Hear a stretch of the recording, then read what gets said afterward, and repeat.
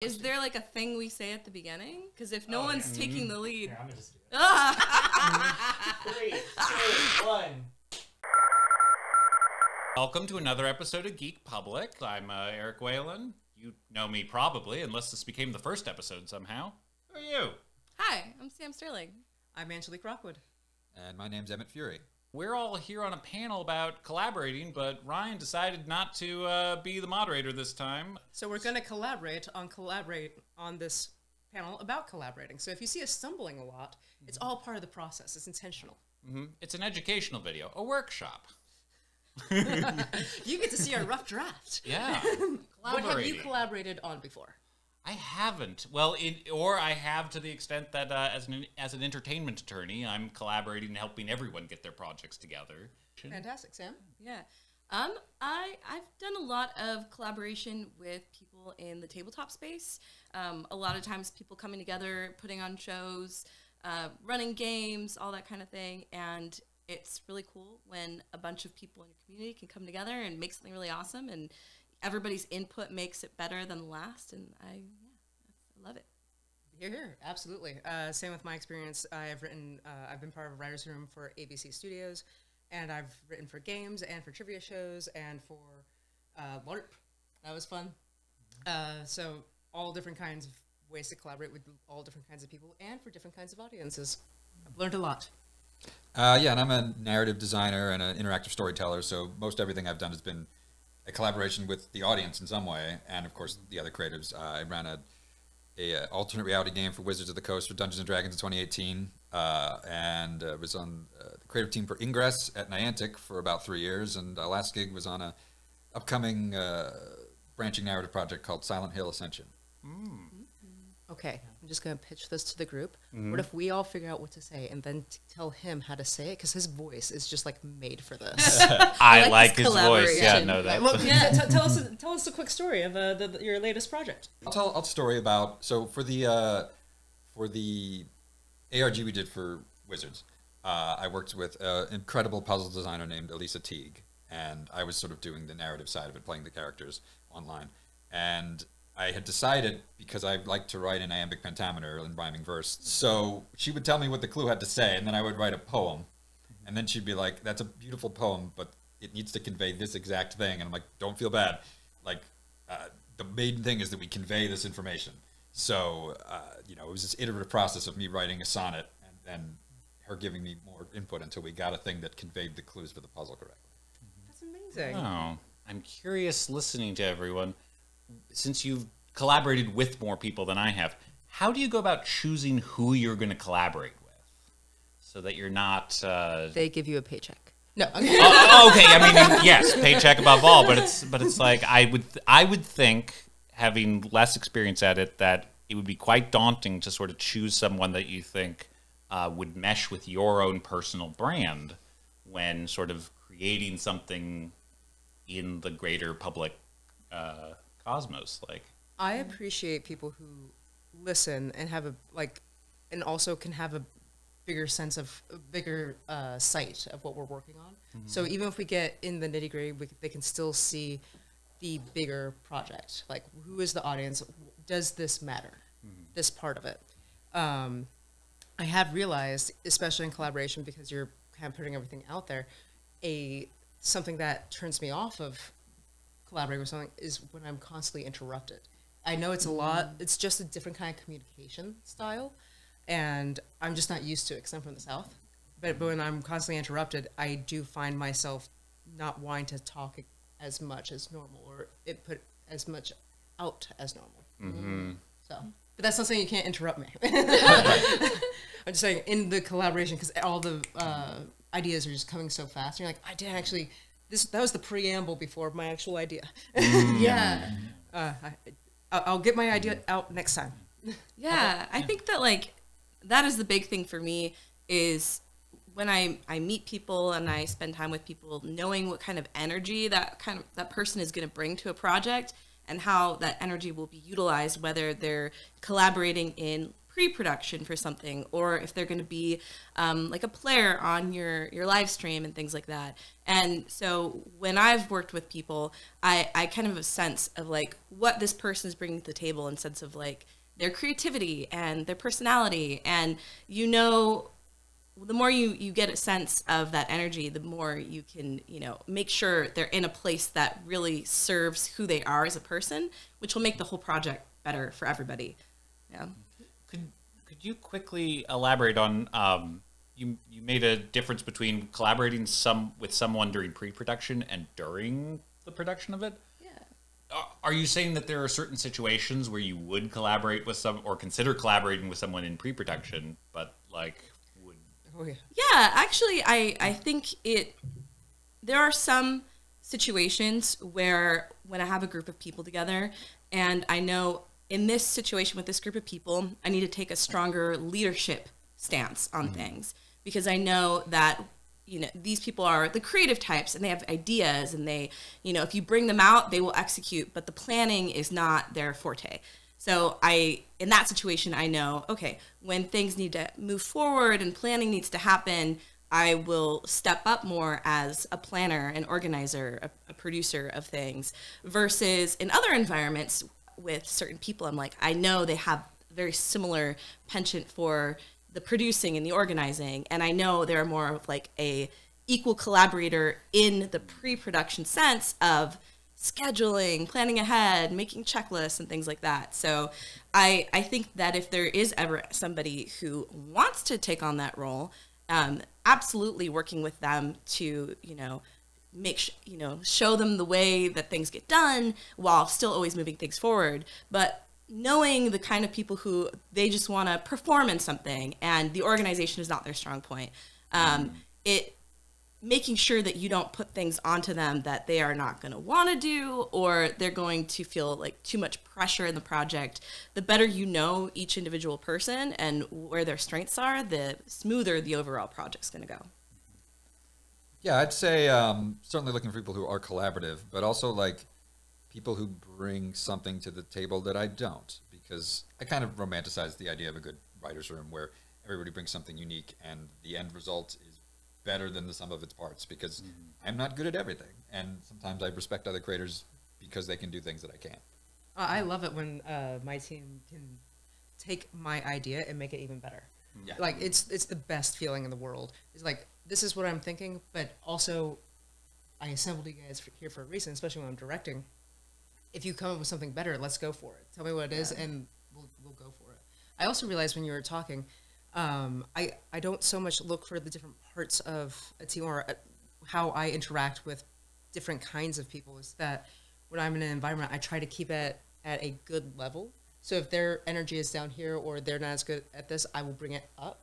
Or if someone's up here and they're like out of control and I will bring them down. I just need it to be at that level. And I don't like to be the person to bring people down. Yeah. So I'd rather work with people where I get to be more enthusiastic.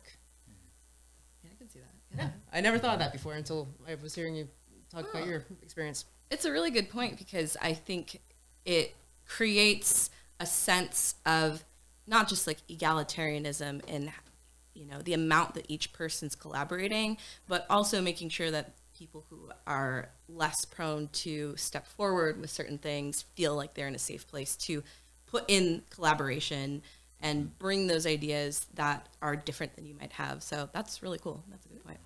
Yeah, I've definitely been in rooms where everyone felt safe to raise concerns and rooms where they didn't, you know. And it's, you know, I love it when there's someone who's sort of leading the room can like hear everything that's brought up and acknowledge it and talk it through. And even if they make a decision that's counter to that, like try to get everybody to safe, you know, try to be like, hey, I see what you're saying there and we're doing this because X, Y, Z, but like.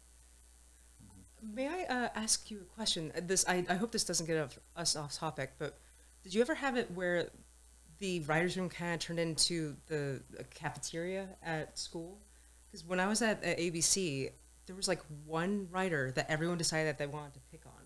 And that's what united the writer's room, was picking on this one staff writer. I don't think I had that exact experience. Okay. All right. I didn't know if that was like just from comedy or what. That's interesting.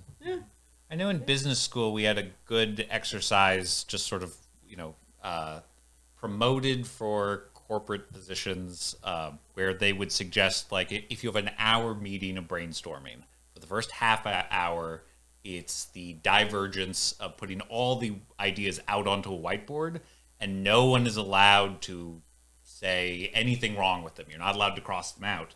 The second half hour starts, nothing can be written down, but things have to be eliminated and written out. So your idea would stay on the board at least until the half an hour mark.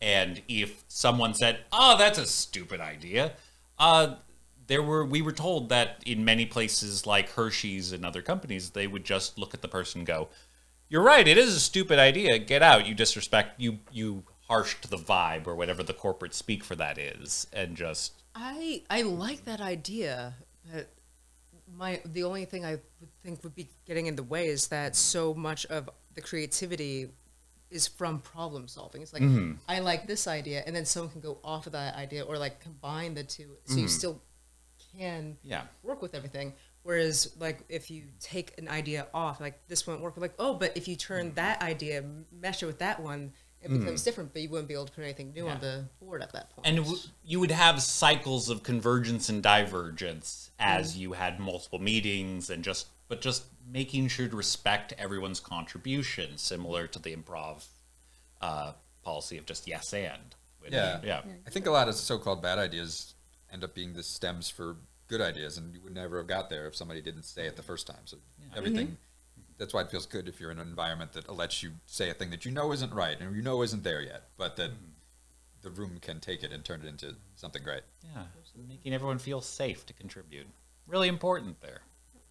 Question I'd want to ask but shouldn't be aired is, are there any stories of times you've regretted collaborating with someone, without getting too specific, but just sort of traits to avoid? I don't know. I think that a lot of regret with collaboration can be avoided by putting forth really clear expectations for the extent of how much you want this person to put into it, right? If a person's expecting to just, my examples are all like games, live play, and like things like that. If a person's expecting to just show up and perform, but you want them to have had like written out a backstory that you can pull from, and you just drop that on them the day before, things like that, I feel like that's where situations go bad. I don't feel like I've really ever had experiences where, someone was just a bad apple, because normally you can get that sense ahead of time, and when you're picking people to collaborate with. So having really clear expectations, making sure that those are met on both ends, right? So if you invite someone to play, on a show, and then they never have a chance to talk, or they kind of get passed over a lot, that's not meeting their expectations either, and they're going to have a bad time. And meeting that balance on both ends with communication ahead of time, I feel like really prevents things like that from happening. My main regret, I'm thinking back, because I wasn't actually a writer in that writer's room, so I assume that writer would have had a bad time. Yeah. But for me personally, it's been a great collaborative experience, but then the other person gets busy, and then the project's not finished. Like, I worked for the better part of a year with a writer-producer on this great pilot, and I love this pilot. It's a magical girl animated series, but it's about the tarot decks, about the Arcana. Wow. And so, like, I did all this deep dive research and all this kind of stuff. We got these great characters. The pilot was pretty much done, and then he had some other movies to work on. It's just like, but this was a lot of fun, and that was a lot of work. But other than that, I knock on wood, I haven't had a bad one yet. I don't regret working with anybody. I would say, in the rare occasion where you end up in a bad situation, sometimes you just need to learn to be quiet. Just be like, you know what, this is a job, and if it's not going to be safe for me to raise some issues, then let's do what we're told. Like, I do remember my feelings getting hurt once, though. and it was fine. It was valid. It was like what the person told me was valid. I was helping them with some plot points on a book, and I was getting really excited. I'm like, and this and this, and then this and this and this, and I was I was going on a roll, and then they said something to the point of like, well, like, but this is my thing. I was like, oh, yes. Sorry, I wasn't trying to take it over. But. That is not very collaborative, right? No, You but I have mean, to- also, but at a certain point, I guess Yeah. somebody has to be. yeah. Yeah. It's overstepping, similar to what Sam sort of said. I hear sort of a resemblance to the expectations line was sort of. Yep. Yeah.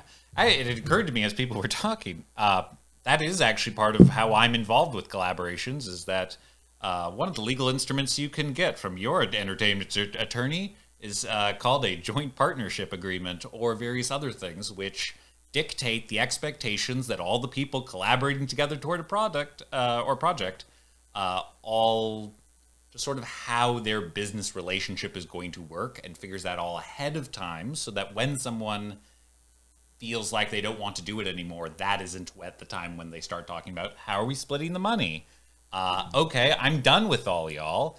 I'm taking all the rights, and I'm going to cut the baby in half because I hate your guts so much. You have it all protected ahead of time with legal instruments. And Is that like a prenup? yeah, I mean, a prenup is just a contract setting expectations. So yes, it's in the same family of things. Creative prenup. Yeah, contract lawyers. Yeah. They're useful sometimes. That brings There up, we go. I have something that I definitely want to talk about, is I've never personally experienced a situation, but I've seen it out there in the creative world, especially in realms where people are, it's not a job, it's people aren't getting paid, there aren't usually contracts. It's more of like, self projects, like self-funded projects, things like that. If you are having a project and you want people to be involved in it, make sure that they're getting something out of it. There are times where sometimes people get really, really excited about their project and have really big ideas, and they start bringing people in, and then if you are brought in by somebody and then you see the expectations for you just kind of like raise and raise and raise and raise, and it seems like it's all about the person who's putting it on without really like the respect or the care or the true collaboration of the idea that you're all creative people here to try to make something together, and it becomes kind of a one-person show. And you're, situations like that, you really, really want to avoid. And I think that being somebody who's going to start a collaborative project, it is your responsibility to ensure that you are not just using people's labor for your own means without having an equal exchange of whether it's whatever the benefit is. If this is really something that other people are excited about, just don't take them for granted on that. They want to do this with you, they want to collaborate with you, and just make sure everyone's being respected with their time and just their creative energies and things like that. And there's a lot of ways you can do that without, if it's a project that doesn't have lots of money involved. It's just more about the consideration on the front end of those things.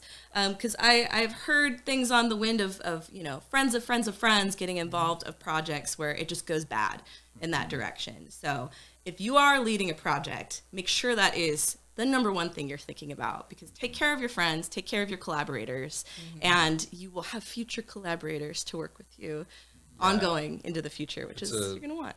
Really good point. I think, right, bare minimum, I'm going to make sure everybody involved who's donating their time feels creatively fulfilled. And sometimes if you're running it, you're not thinking about the perspective of each other person and the decisions you're making. But you're right. It's important to be able to think about that.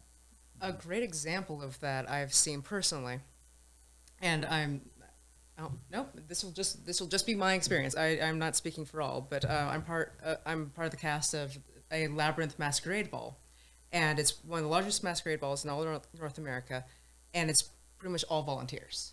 We're all volunteers, and we put a lot of hours in, but we still are being treated with respect, and everyone has all this understanding of it's a free event. Like, you are working for free. You're technically getting in for free, but what we want to do is always looked at, and we are always felt at least in my personal experience, it always feels like we are being appreciated, and we keep going back.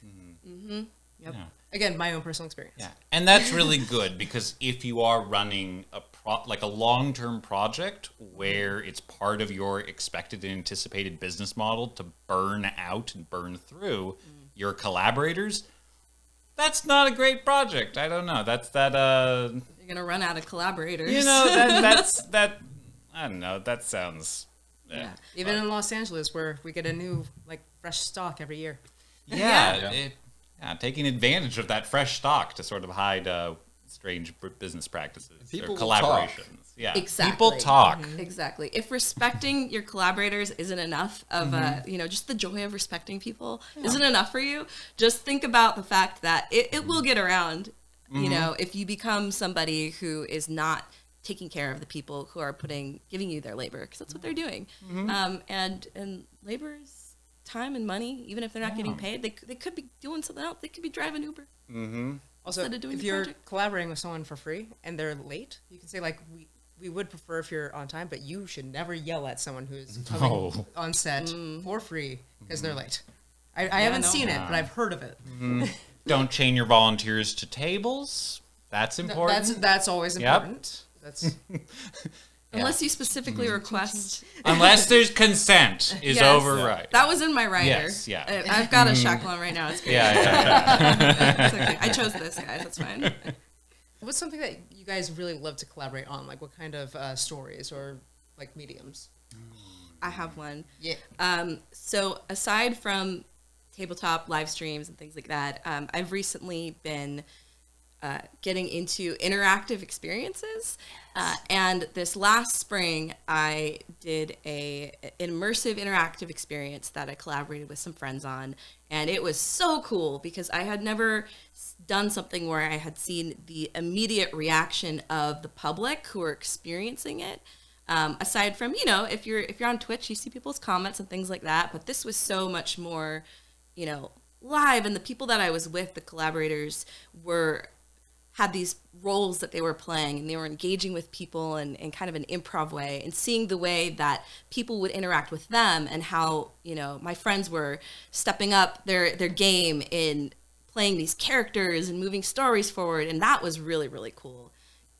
Just to go bigger than I've ever done before. It was an event that we had to drive out to. We had to set, decorate, and set up, and it was a lot of work. And even at the very end of breaking down all of our things, we were in a location where there were really high winds, and I'll always have the memory of us it was like 15 of us trying to fold this massive tarp, and we needed every single one of those people to fold that tarp in those high winds. And the way my brain was just like, this is what it's about. The collaboration, the friendship, the strength. And it was great. Yeah. Are you allowed to say what it was? Yes, that was Neotropolis. We put together a experience called Proto Express. We were a galactic FedEx that was run by a slug overlord. And we had a little booth where we were showing people, this is what we do. And we gave them integration test, which was basically being converted to a cult.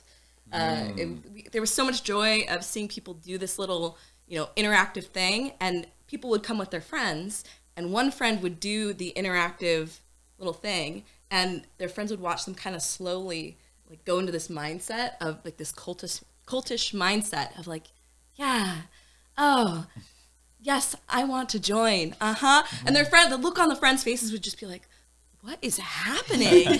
And the part about that specifically that has to do with collaboration was we had all these ideas and this lore behind this camp, and everyone that was in the camp was free to make it their own.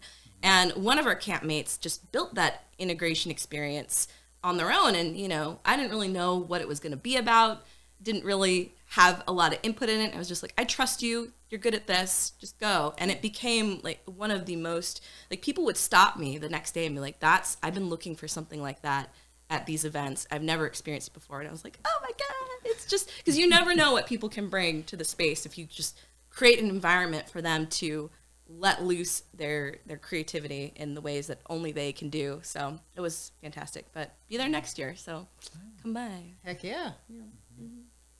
I can tell a story. This is more of sort of collaborating with the audience. But in the late aughts, my earliest forays into sort of interactive storytelling, I did a lot of it on Twitter. It's a dumpster fire now.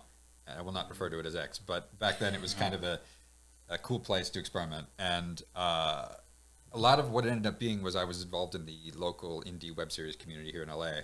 And so we would do these interactive pieces where we'd make the series, and then I would make Twitter accounts for the characters in the series and play them in between episodes. So it's a lot of me talking to myself as the characters, but also to the fans.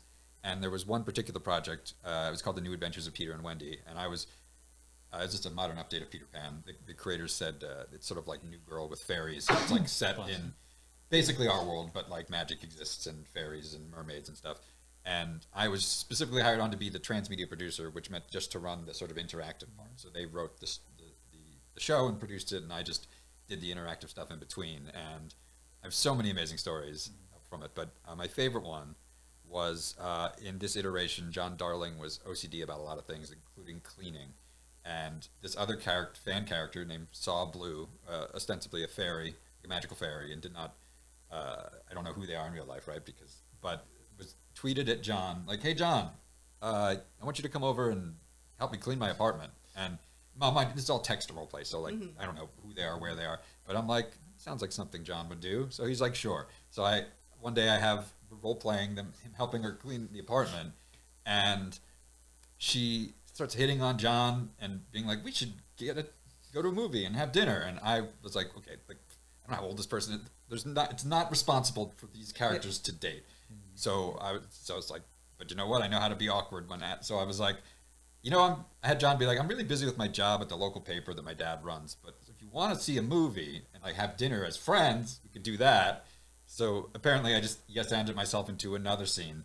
But at this point, the fans started to ship the characters, and this is when I first became aware of the term. And the night of their undate, where we were role playing them going to dinner, the other fans were like role playing like they were putting on trench coats and hats and hiding in bushes and trying to encourage romantic things to occur. Oh my gosh, that weren't going to occur.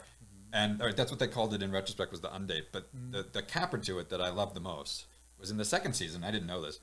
Apparently all along, like, we were going to learn the second season that John was gay, and I was like, okay, I want to address this in some way. But I'm like, I don't think it would be like a public Twitter scene.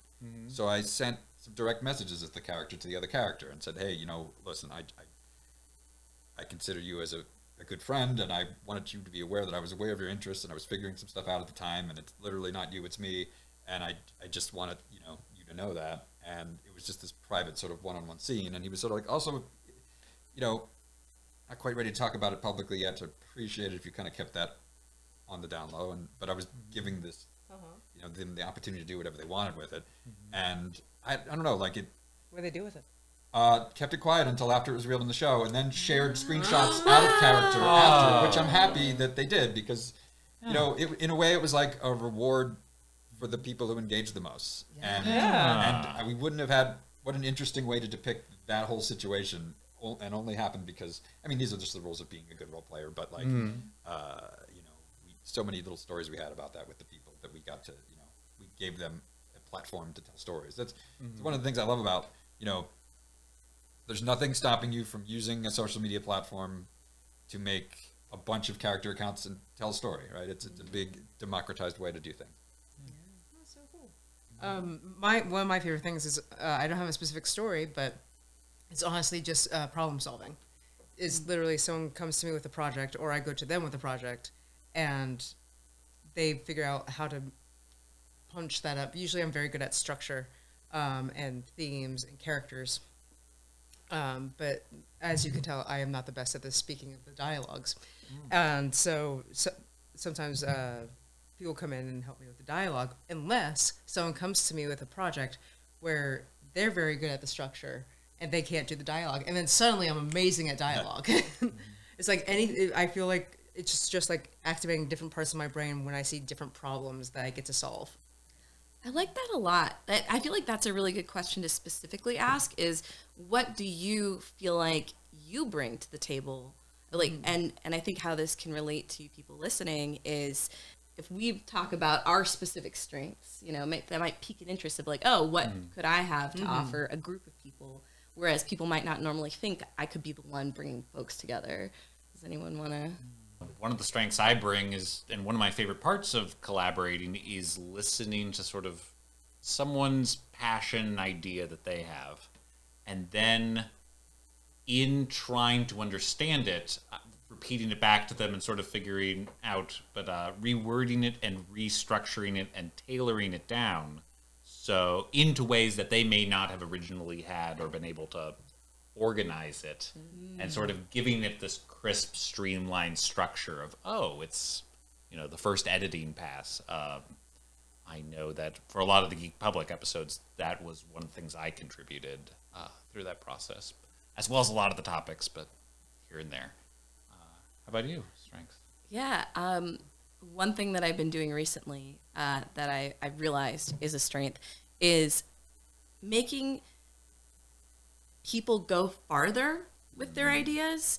A lot of times folks that are, anybody out there might not realize that they have bigger ideas and they just are shutting themselves down because they don't think they're possible. And as somebody who, like I'm an organizer and also a problem solver, so I'm good at thinking of like, you want to do this? Well, we'll figure it out.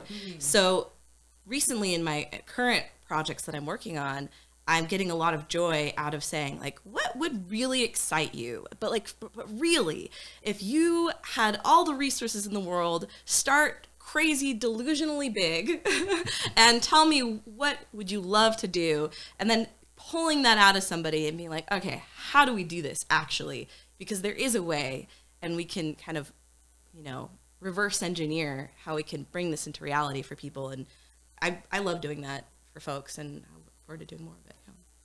So I have an answer, and I want you to answer too, but I want to ask you a question about that, where you get really enthusiastic about someone's like, they don't want to, or they don't think this thing is possible. Have you ever run into the situation where you get really enthusiastic about it, and then not only do they not meet the enthusiasm, but you're kind of shut down for it? There was a time where, like 8 years ago, I was part of a group of friends that wanted to do a Morris dancing troupe thing. And I'm like, I have no idea what that is, but you guys want to do it? Let's do it. I did all the research. I looked at all that kind of stuff. I got really into it, really excited. I'm like, okay, all right. So can we do this? And then they were like, you're getting kind of annoying always talking about this. I'm like, what? But you guys want it. Aw. That's a bummer. Yeah, but have you ever gotten like that, and how do you not get discouraged by that? I feel like I have experienced that. I can't recall any specific incidents, but I think that these days, in my later years, I have gotten a lot better at when I pull people in to collaborate, knowing who is, just wild enough to respond positively to going big and going bigger, and having that kind of openness and that balance of not dipping too far into pessimism as a person to collaborate is something that I look for in people, looking for optimism and willingness to see how far we can go, and because you can open people's minds to what's possible, but you can only do so much, I think, is part of it. And I think as somebody if you're starting a project, knowing when a person is not there and they're not willing or ready to go big, and maybe their contribution, they can still contribute, and it's just, all right, a little smaller, for them particularly. But when you find the people who are ready to do it and really be in, that's when the magic can really happen. So I think I look for those folks. Yes, and 100%.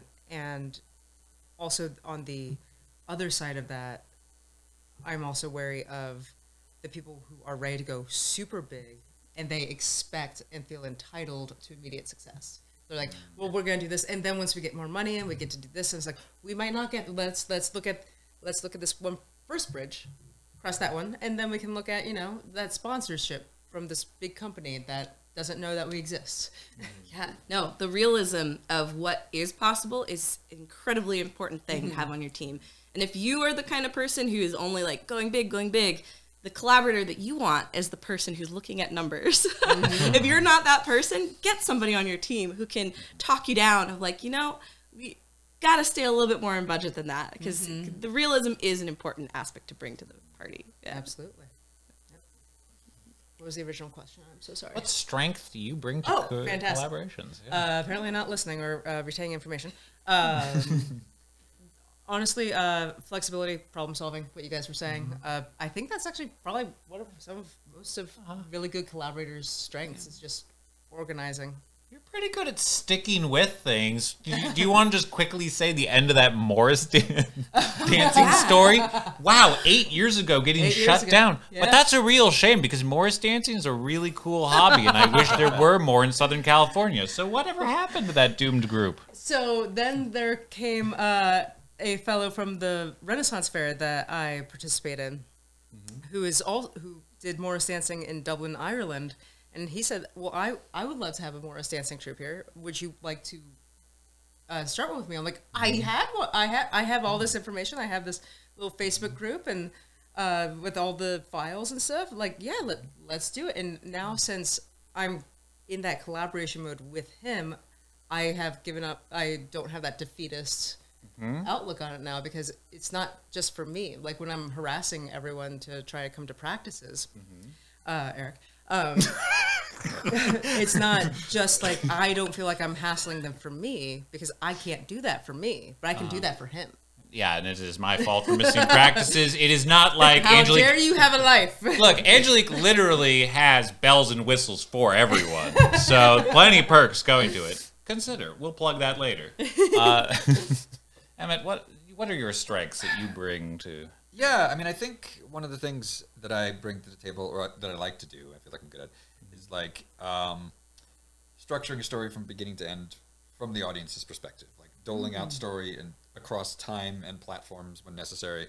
Before the pandemic, this was just for fun. I was running like a 26-player tabletop game that was set on a space station, like no set parties, just people showing up, and I had a Discord server, and was encouraging them to run text scenes, and because of my old Twitter storytelling days, I loaded 40 NPC accounts into there that I could just deploy when necessary. And when you get to a number where, like in a tabletop role-playing scenario where not everyone is on every mission, I love the ability to just give these people this information and this people this information. And the setup was very much like, this is a dangerous place where you shouldn't trust anyone. So because I was privy to all the in-character role-play scenes, it was like a big ensemble cast TV show that only I got to see all of, and watching the players break down their trust barriers, share information with each other, and then solve big mysteries of the story in ways that weren't kind of spoon-fed to them, but they had to sort of collaborate to put together. I really like that kind of storytelling, telling on a scale like that. It sounds like it requires a lot of strength of pacing and sort of making sure all of that. I was surprised. I said that show was like Lost in space. And because it was all about polar bears, mysteries and secrets, and I was afraid I was going to blow my wad early, because I'm like, I want to get to the answers to this mystery. But I think that was the thing I liked most. Like, there was barely any combat in the game. It was like hours of them talking, and all I tried to do every mission was like, what's the cool lore they're going to get that's going to make sense but not be the ending? Like, it's like, this is going to, once they figure it out what's going on, they're going to be like, oh, this makes perfect sense, and then they're going to have that moment of realization, and watching those were the best. Well, I think we talked about the leadership side of things, like what do you bring there? If you had one tip for people who were brought to a project as collaborators, like someone else initiated and you're participating, what would be a tip that you'd give somebody? Let others be wrong. Don't keep your heels, or don't dig your heels in too much. Understand that your ideas might not be listened to, or that might not be what goes forward, and they might realize you were right 3 months from now, and that could have saved them a lot of time. But don't take it too personally, and don't get too upset when they don't run with your idea.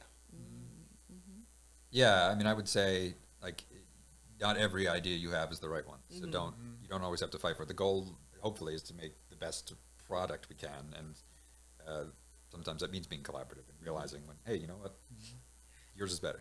Yeah, and I've realized later on, sometimes when I still struggle with, in my mind, letting people be wrong, but it was that I misunderstood what they were telling me. And in fairness, they could have been more clear about what their idea was. And I'm like, wait, that doesn't make any sense, and all this kind of stuff. And they're like, no, we're going with it. So I'm like, okay. And then later on, I'm like, oh, okay, that was way better than my idea. Wasn't how that was described, but that was way better than my idea. So. Yeah, I would say don't over-invest if you are in the project if you are still very expendable. I think that's sort of a feeling of if you, I'm going to give this project all of my best ideas. Oh no, I'm gone in season 2. That leaves, like, sure, you may get paid, but that you're going to wear those scars. Like, I think that's over the years when I hear about collaborators, that's sort of the source of a lot of the trauma even that'll get in the way of their future writing if they've over-invested themselves into something that doesn't necessarily care about whether they're still attached. Yeah, I think there's a big balance to strike when you're coming onto a project in not giving too much beyond the parameters of, what the environment's going to be, but also making sure you're bringing your best self in a balanced way to what's been asked of you and the expectations that you have on you. And in addition to that, the third thing I would say is if it's something where it's an opportunity that a lot of people deal with the imposter syndrome of, I've been asked to do this thing and like, I don't know if I'm good enough, and you're really nervous about this project.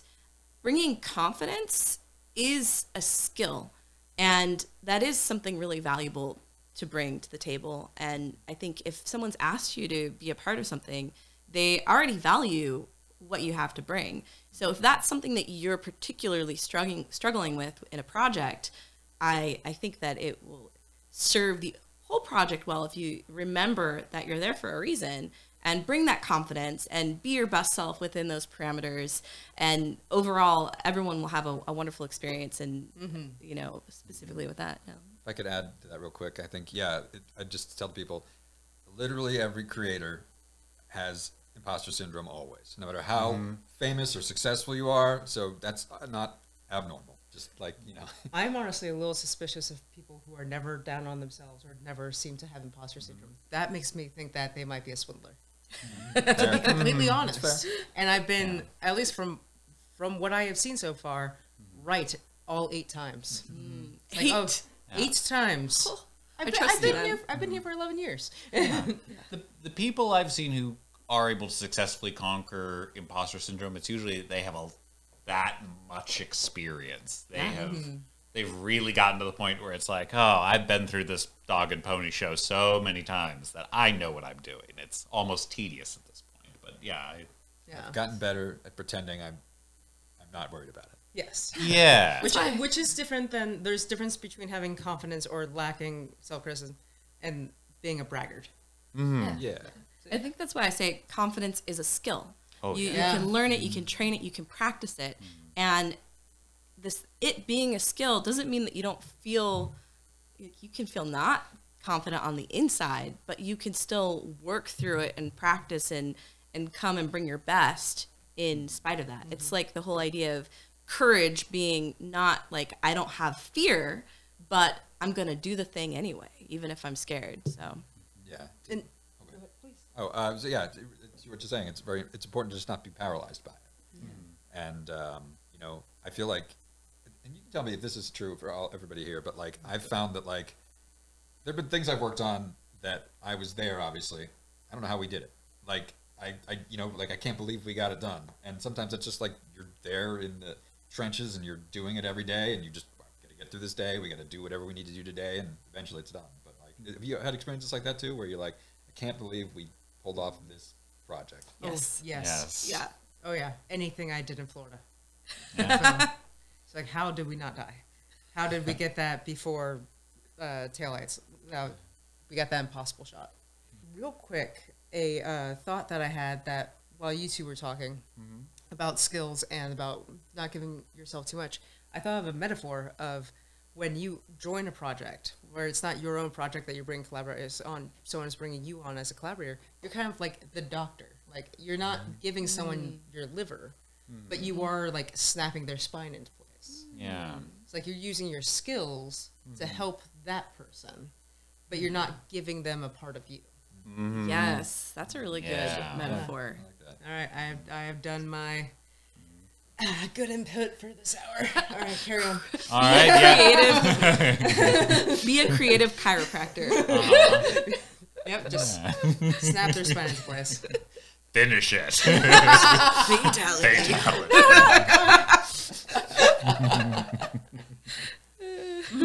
Well, that may be all we have. I don't know. Any other Oh no. famous Final- last How things? about you, Ryan? How are you feeling about it? Yeah, no. Yeah, Ryan, he Yeah. chose You to could collaborate see with all of us. Yes. One day we need to get one of those monitors where you can give us notes. Yeah, Oh no, that's yeah. a terrible idea. What if they just took it over during a broadcast and you just see them like with gibberish? Yeah. What? You mean the black insert screen that we occasionally put over while our guests are still talking to sort of correct them in real time? No, I don't know. I think, Just a rumor. actually, thinking about how we all came here together, making a collaborative panel about collaboration, one of those things is the idea of the person who put us here having trust that we could collaborate. And I think the overall meaning of this entire panel, I think, has been trusting people with your work and their work, and how do you find people you trust and build people you trust. And I think that that's a really beautiful thing. So And I think Ryan was originally going to be on this panel, and in the spirit of collaboration, he wanted to make sure that everybody who was here today got to be on a panel, and he stepped away, and that's why we had to do it together. And in the spirit of Angelique's metaphor about doctors, Ryan, thanks for giving us your liver to operate on. We hope we didn't ruin it horribly. and that's all for us. Yeah, no, that seems like a good place to stop. Well, I mean, we have to plug your things and once again sort of say things. Like, for instance, hey, I've been Eric Whalen. You can find me on social media at Game Lawyer Whalen, most places. Hello, I'm Sam Sterling. You can find me wherever your favorite internet place is at Hey Sam Sterling. If I'm not there, I'm sorry. But yeah, just keep up with whatever I'm doing. I just do a lot of random weird things. So. I'm Angelique Rockwood. You can find me on most social medias under Angelic Rockwood. That's not just because I'm super egotistical. Angelique Rockwood does not fit, so I shortened it to Angelic. So, but for a plug, can you hand me that book? What? One on the far. That one. Oh, no. Oh no! You defeated a Heartless. This is not mine, but it is something that I helped collaborate on a little bit, especially just with the structure of it. But this is Changeling. This is a book by Kiri Callion, and this is my wife. But Your wife. my wife. But yes, this is a great book. And speaking of, I am at pentameter. Her Queen of Hearts speaks in iambic love pentameter. it. Yeah, Love that. right. So Yeah. Changeling by Kiri Callion. It's awesome. Check it out. And you can get it Yeah. where? Where can you get it? Oh, you can get it where books are sold. Yeah. Wow. And yeah, I don't have a ton to promote right now, but I'm Emmett Fury on all of the socials. I assume the spelling is hereabouts. Yeah, just about there. Yeah.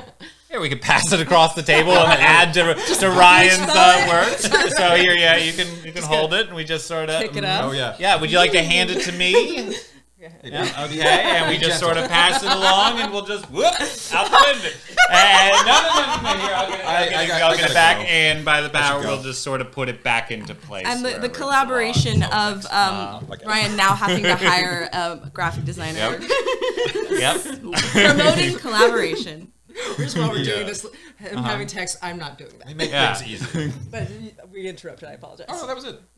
Collaboration. Have a great time wherever you are in time. Thanks everybody. Bye. Bye.